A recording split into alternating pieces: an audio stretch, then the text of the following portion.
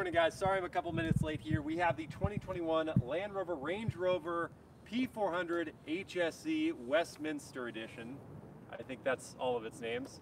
And I know you guys have been asking for a new Range Rover for a long time, and it took me this long to get a new one. Their press fleet was pretty depleted in the LA area.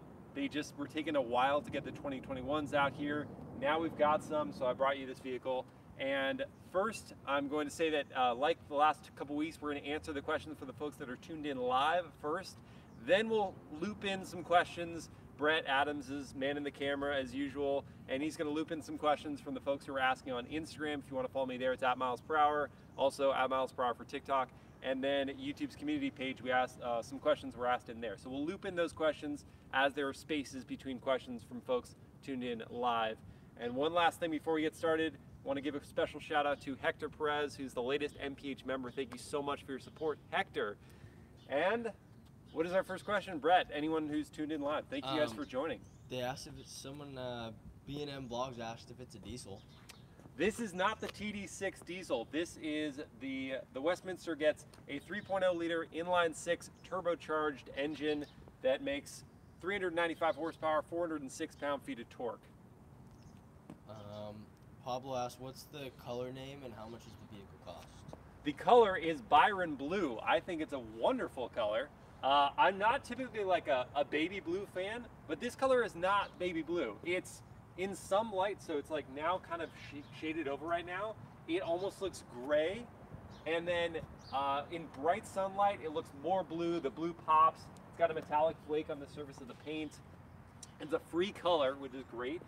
And then it also almost looks violet in other light. It's a pretty sweet color, not your everyday blue. And especially right now, there have been a lot of really harsh blues, which are cool, but this is not that. This is much more subtle. I think it's a great color.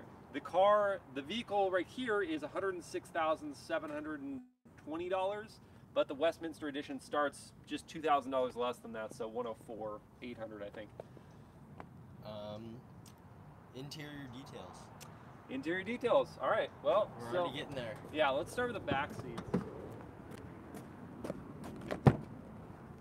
So you asked about the exterior color, but the interior, this Windsor leather, such nice supple leather, is ivory colored, perforated seats, heated and ventilated. The vehicle's not on. Actually, let me start it up so we can show some of the interior stuff. We'll start it up because I think someone asked about the exhaust system at some point. So we'll get into that.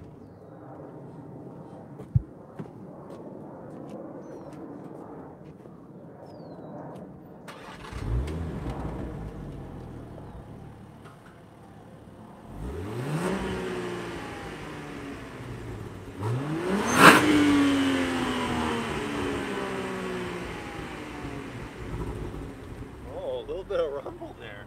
So no way this has a soft limiter, does it? No, it didn't. That goes all the way out to the red line of 6,500. Yeah, it's pretty cool. Wow. Yeah, that's pretty good. All right, so now that the car's on, some of the interior features. Ooh, I like this wood right here. Oh yeah, what is this wood called? I know it's a veneer, but I can't remember the name of the wood finish. But it's also, everything about the vehicle is more on the subtle end, so it almost looks like black, piano black lacquer, but then you kind of get close and you can see the wood trim. So these seats are heated and ventilated, and you control them with these controls here. You push in on the little dials, so like these magic wheels where you can, so quad zone climate control, that's standard on the Windsor. When you push in, I can now go to the left, and I've got 3 stages of ventilation for the seats. If I go to the right, I've got 3 stages of heating for the seats. So that's pretty neat. If you don't want anything, go to the middle, pop it back out. And there are also some really cool controls on the windows here. So I'll probably just slide over and show, Brett can show what's going on here. So up here in the windows, I can press this button and open or close this sunshade. I think there's some like leaves that were caught up in there. That was funny. So that's the open or close the sunshade. And then this one's cool. So if there's music playing in the back seat and you're like, I don't like that music at all, you could just mute it. You just press this one button here, and you turn on or off the sound for the volume. You've got 2 stages of lighting here. So there's one like with a picture of a book, and so it's a lighter light. I think it's incandescent. And then this other one, they may both be LEDs. And then this one is a brighter light, both from this one spot here. Another cool thing I can do is, here, let me close this one so you can see it. But I can control the windows for either the left or right side. So now I may have pressed both, but now just do the right one. So I can control the windows for that side, and then I can just control my window if I want, or I can do both. So that's just kind of cool. I like that. So those are your window adjustments up there. The seats are crazy comfortable. I've got good leg room. The foot pocket's a pretty good size. I can slide my knee forward, 6 feet tall. These are pretty closely matched. Okay, so that's my drive position if you want to see. Got good leg room, and these are rubber mats that you can take out easily. So when you go hiking or whatever, you got boots. This folds down, and there are metal inlays here, so you've got hotter beverages. They'll stay hot. They're not like temperature controlled, but it helps. Little cubby in there. Nice place to rest your arm. So that's the back seat, and like, look at all the headroom. There's so much headroom here. It's awesome. So going to the front, do we have any other questions that are coming in? Yeah, we've got. It's a long answer, so I just want to like allow the folks to tune in and ask questions. The Larson family, who is a member. Yes, thank you, They Larson. asked, how does this compare to the autobiography edition? So the Windsor, is it going to be beeping me about the door? The Westminster edition is lesser than the autobiography. The autobiography is like the top trim level for the Range Rover. It has 550 horsepower from a supercharged V8, and it has like exclusive interior stuff. But this Westminster has a ton of features, and it's an $11,000 package on top of the base Range Rover. So it's pretty well equipped, but the SV autobiography is going to upgrade like the wheels and the engine and all that other stuff. So it's the top range. The Westminster is kind of like middle range. What are all the models of the different Land Rover Range Rovers? Who asked that? Hennick, Tess, Wet. Okay. I don't know. Yeah, that's good. Okay, Hennick, I just want to give credit to folks who are asking questions. So Hennick asked, what are all the Range Rover models? Yeah. All the Land Rover models? Yeah. Okay, so right now Land Rover has the Velar, they have the Range Rover Sport, they have the full-size Range Rover, there's the Defender, and that's the newest one. We have the, which replaced, or no, the Discovery, sorry, replaced the LR4. And then there's also, there's a Range Rover, the Evoque, my goodness, there are a lot of models. Yeah. And a Discovery Sport, that's the last one. So I think that's the full spread of Range Rover models. That was not in size order, that was just all of them that I remembered. But there are a number of SUV models. So if you want an SUV, there's something in the size bracket for you, and all of them are very capable off-road. Some more so than others, like this Range Rover is just a boss off-road. What's the difference between this and GLS? So a Mercedes-Benz GLS is gonna, first of all, have 3 rows of seating. This one only has 2 rows of seating. If you get the long wheelbase version of this vehicle, then, which is like 10 grand more, then you can have a 3rd row of seating in that one, because this wouldn't be enough space for a 3rd row in this wheelbase.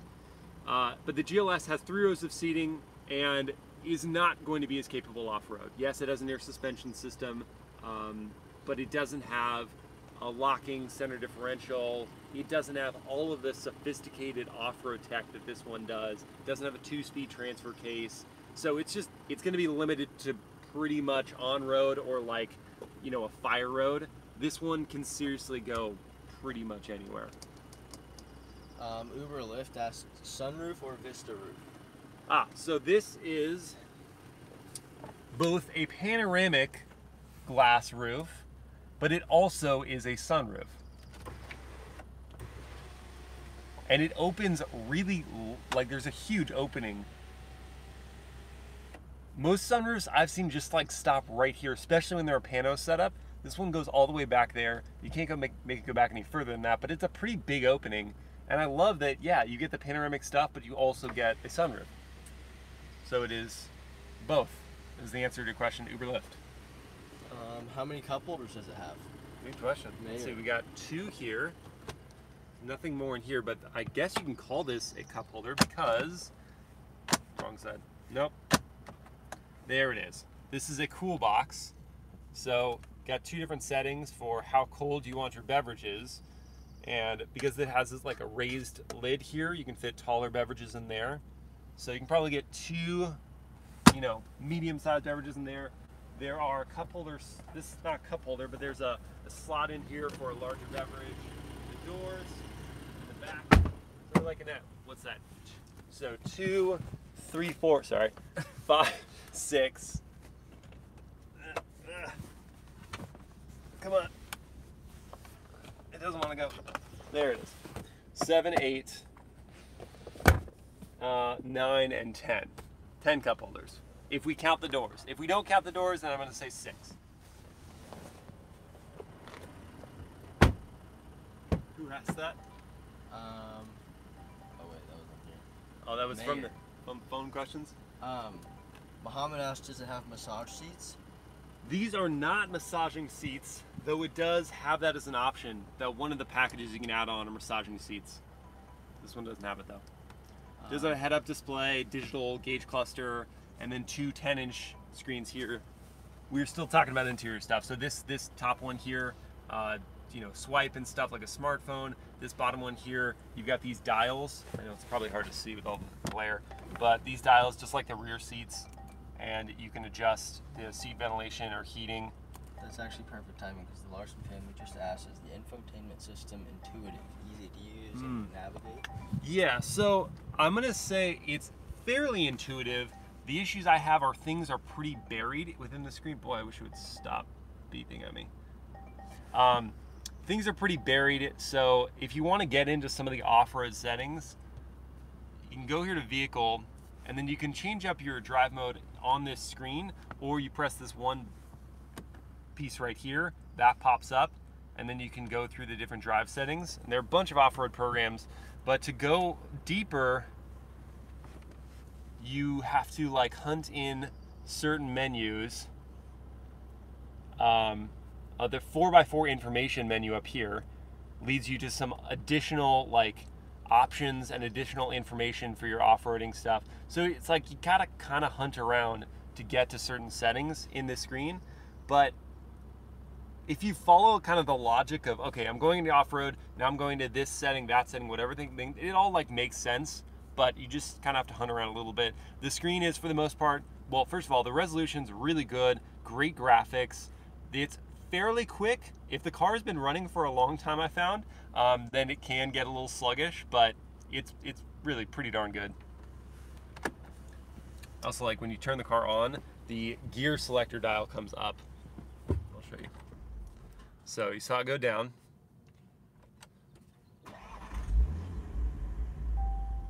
It's a little party trick. I just think it's cool. Horsepower, torque, and 0 to 60. So 395 horsepower, 406 pound-feet of torque. Let's go look at the engine. I also don't want to hear the beeping in it. So 3-liter inline-6 turbocharged engine, 395. Oh, that was faster that time than usual. 395 horsepower, 406 pound-feet of torque. 0 to 60 is around 6 seconds, and top speed is 140 miles per hour. Fuel economy is 20. I think 20 combined dead, because it's 17 city, 23 highway, 20 combined. Not much to see. No, a lot of plastic engine cover. Yeah. But it's not loud. It's not a big, like, loud clanging engine, which is cool. Blake asked, does JLR make reliable products these days? Yeah, so I mean, that's like one of the bigger complaints people typically have of Jaguar Land Rover products. It's just that they don't last all that well. And I would say for a Land Rover vehicle, it kind of centers around two specific things. The air suspension systems, and well, let's just look at the wheels while we're talking about the suspension system. So the air suspension on this vehicle can raise the vehicle up 3 inches. So that's going to give you so much ground clearance off-road. And then it can lower it to an access height. It's like, I think 2 inches lower than its regular height sitting right now. So if you've got like a parking structure or something like that, then you can kind of clear those pretty easily. Or if you have a low garage door, then that's going to be super helpful for you. And it can kind of creep along at that access height. You can't drive it at freeway speeds like slam, or you can't drive it at freeway speeds up in all the way the raised up height. But the air suspension system is pretty cool. It is something that has failed notoriously on Land Rover models, but in talking with a Land Rover engineer at one of, I think it was the New Discovery's launch, they said that they engineer the air suspension systems to last pretty flawlessly for 15 plus years. And so it kind of makes sense, if you have that understanding, it kind of makes sense that like early 2000s Land Rover Range Rovers and Range Rover Sports are having air suspension systems that fail at that point, because that's outside of the period where they engineered them to last. So if you kind of just come in going, if I still have an air suspension system that works in an early 2000s Range Rover, I can just expect that's going to be a cost it'll have to take care of.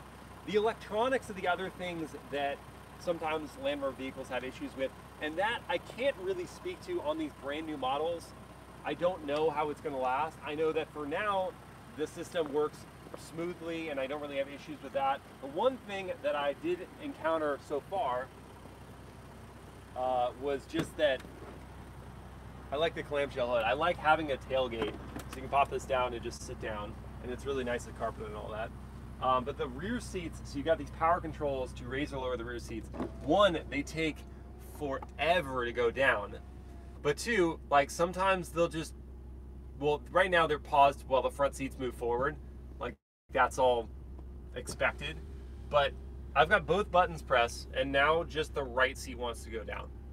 So if I release them at some point and then make the left one go down, it'll do it.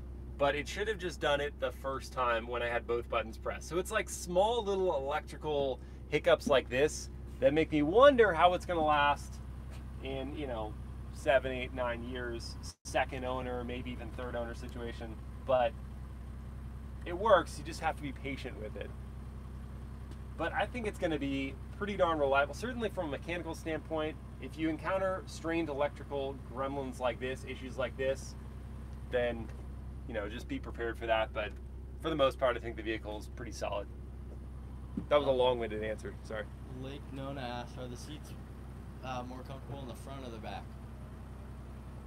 Front seats are a little more comfortable. They just kind of like hug you a little tighter. The back ones are more loose, but they're still super, all seats are very comfortable in this vehicle.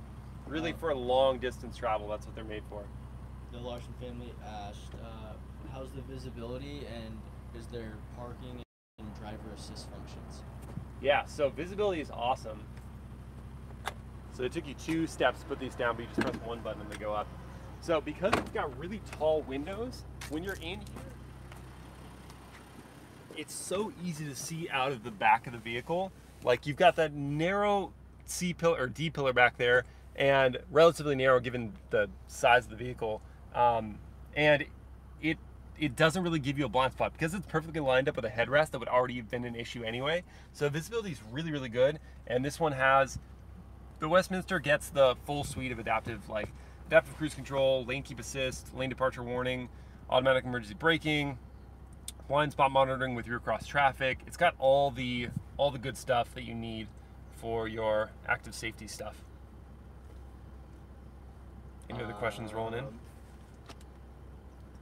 How's the quality feel of the interior compared to something like an Audi Q7?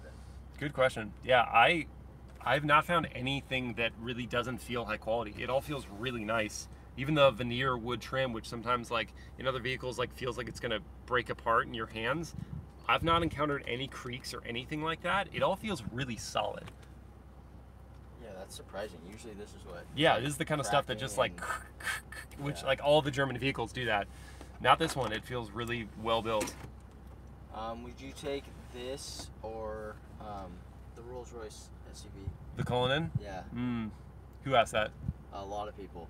A lot of people? Yeah, there's like quite a few coming in about it. Okay, well, let's see. The Cullinan feels honestly like you're driving a bank vault. This, which is cool, but it's also like you don't feel at all connected to the outside world, and that's the appeal, right? You're like, I'm driving this bank vault that no one else is going to like interrupt my experience. This one, you have all of the luxury, it's quiet, it's so smooth with the air suspension system. You've got great visibility, you're sitting up high, they're comfortable seats. I don't want to go too crazy in depth with my impressions because I will have a review for this vehicle coming in a couple weeks, so like queue up for that one.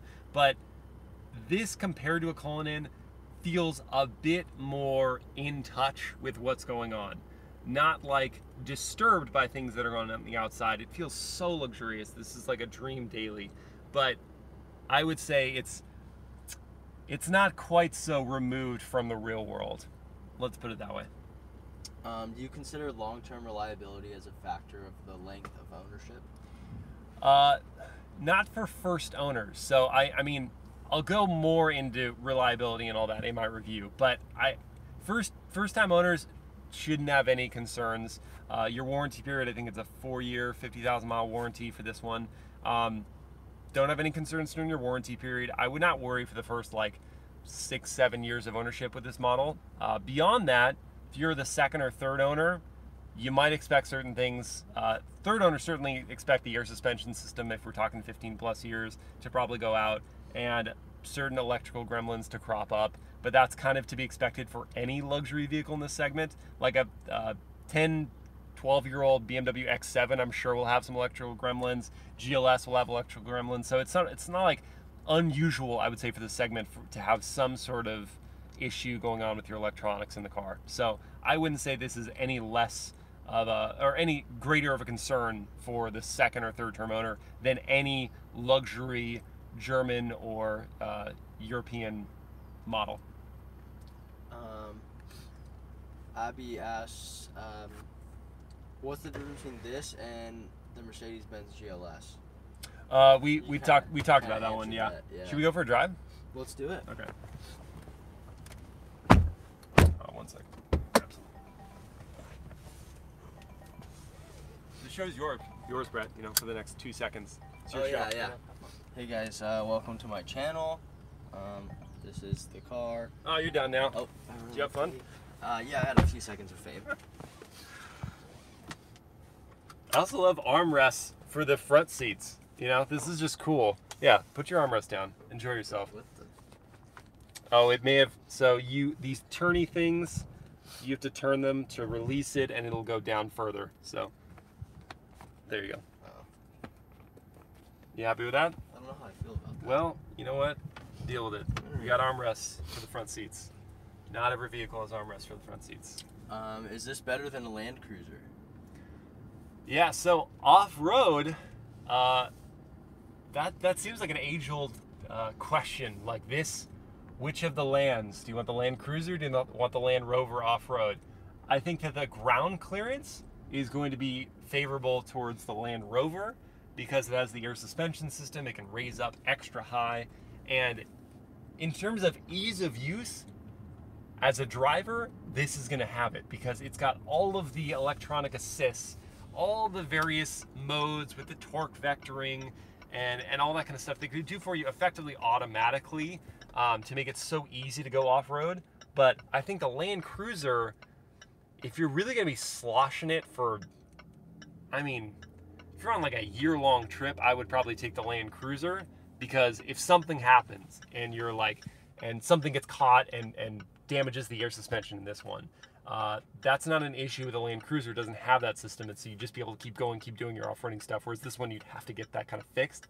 But which would, if we were just talking about like a trip, a week-long trip to go off-roading, these would be like neck and neck. They would both be able to do insane things.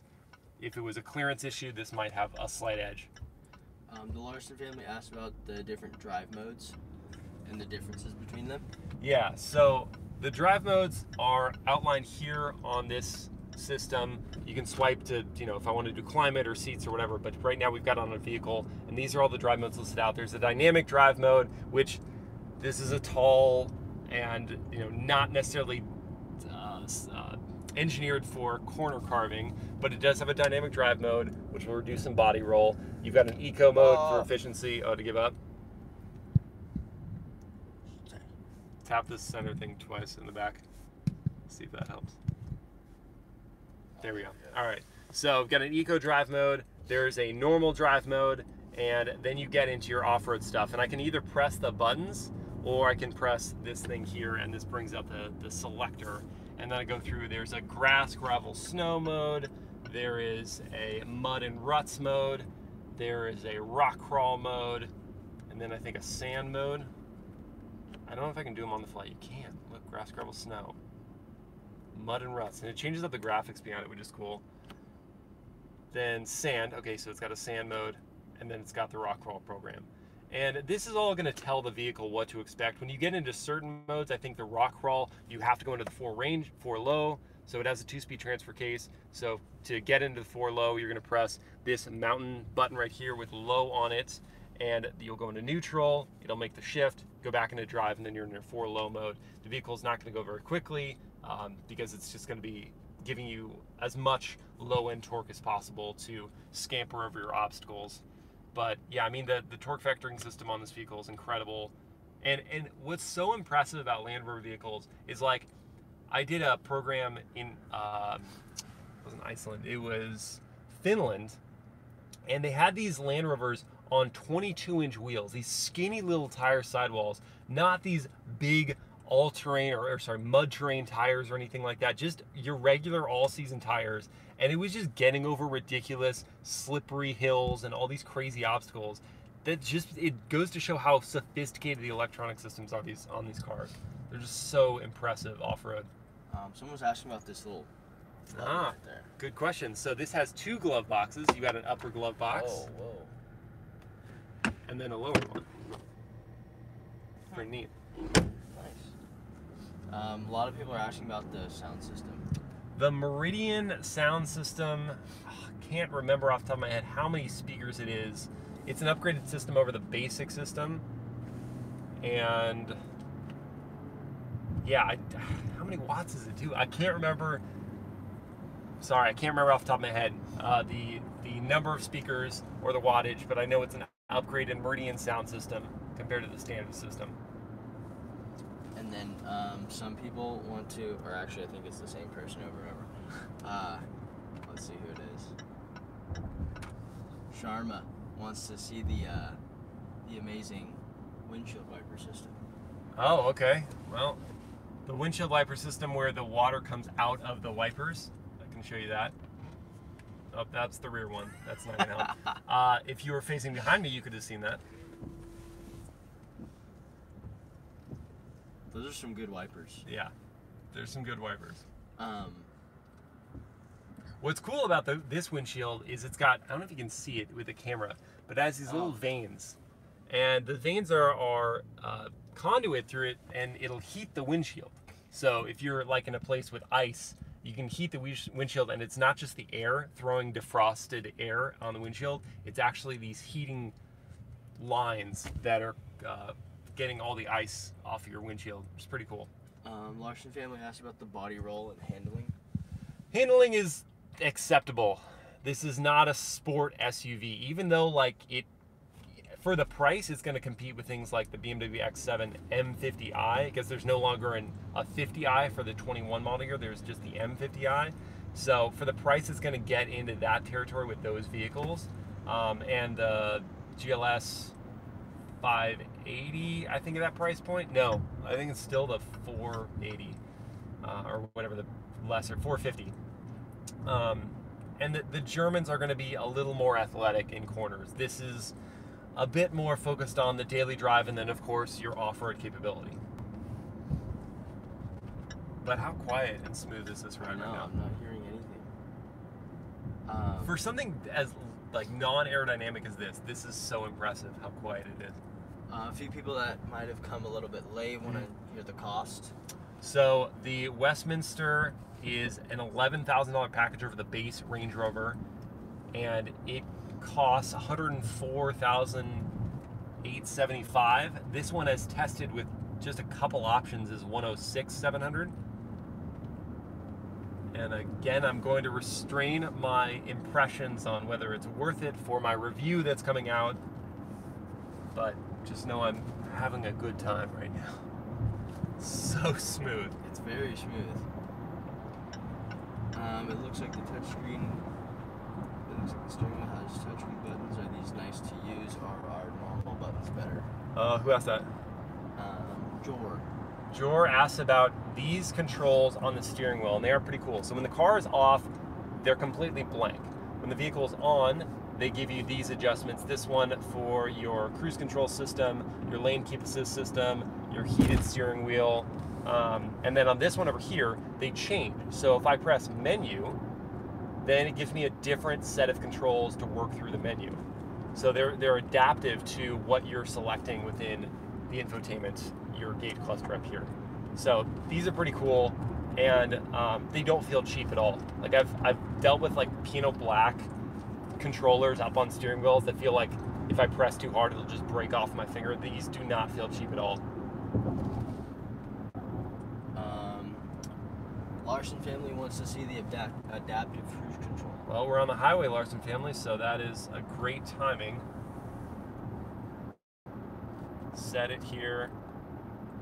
This person's going real slow in front of us. And then I've got the lane keep assist system on. Now, important to note, this is not a steering assist or a lane centering system. So it's not just going to perfectly keep me in the center of the lane at all times. It's just going to keep me from deviating out of the lane. So right now I've got adaptive cruise control on, and I'll just do a deliberate lane departure here so we can see it. And it just corrected with the steering. I'll do it again. Look on the steering wheel right now just to see this. So I'll just go deliberate lane departure, and it corrected me back in.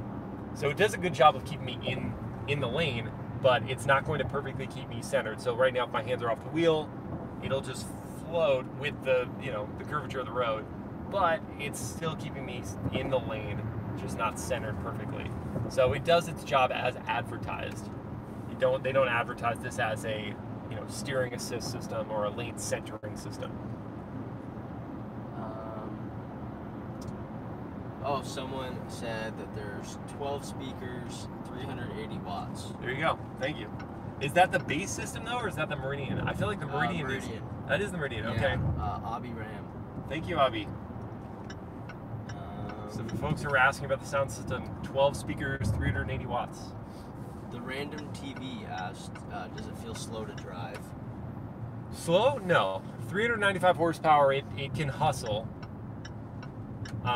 It doesn't feel like a performance SUV. It feels like a well-endowed, plenty powerful luxury SUV. But I'll put the hammer to the floor after I make this right turn. So I'll go into sport drive mode here, just by pulling the selector dial over to the right, and then I'll put my foot down.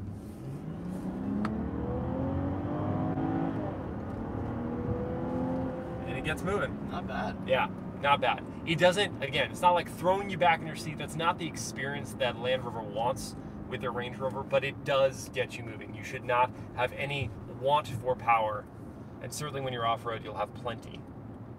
I actually love this vehicle with the TD6 engine. This or the Range Rover Sport or the Discovery, their turbo diesel is awesome. That would be my engine choice. The Larson family asked the steering feel. So again, they're not really going for driving engagement. So there's not a ton of feel as you're going through corners through the steering. You get an idea of what the tires are doing, but it's not that sensation that you get when you're driving a performance SUV and you have this anticipation of really feeling connected with the vehicle. That's not really the experience here.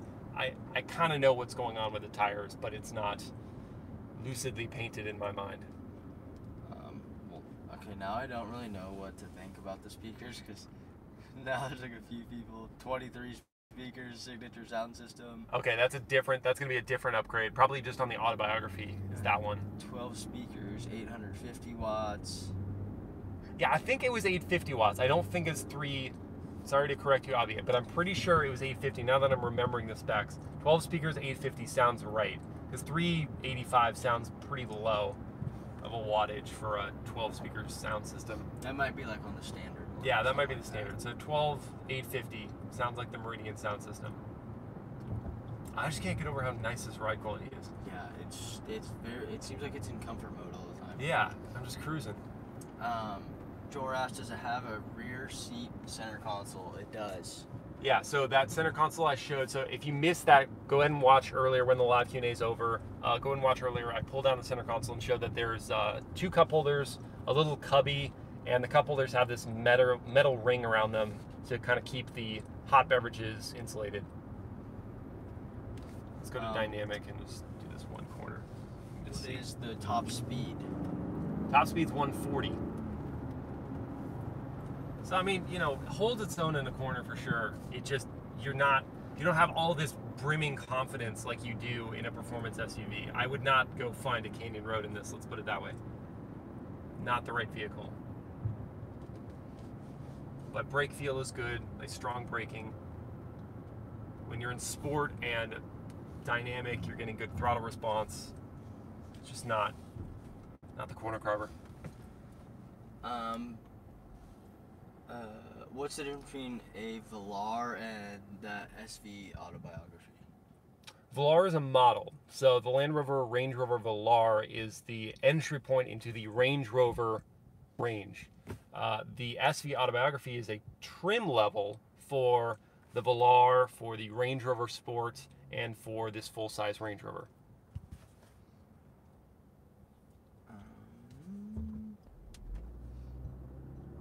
Just so quiet.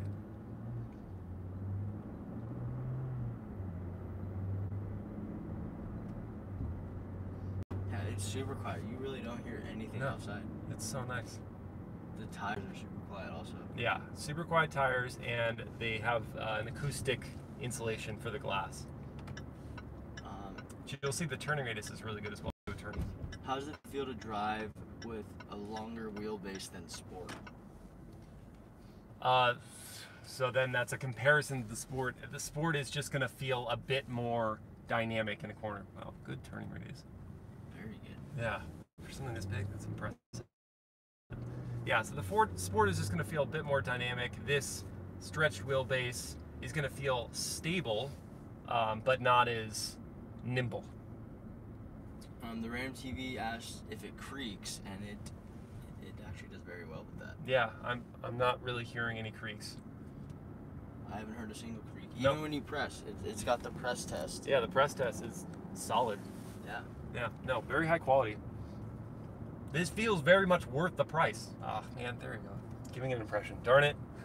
You didn't hear that. I didn't hear that. I was supposed to keep that for the review. Watch the review, but this, yeah. DBX or this? Oh, man. Well, I mean, we're talking about a healthy price premium for the DBX. DBX is $176 to start. This is $104 to start. So it's tough to compare the two. I mean, the DBX feels perhaps more of an occasion, you know, but this feels just as good as the DBX in terms of a luxury commuter daily driver. DBX is certainly more beautiful. This is elegant and upscale, but DBX is more beautiful. I think that vehicle is just the best looking SUV you can buy.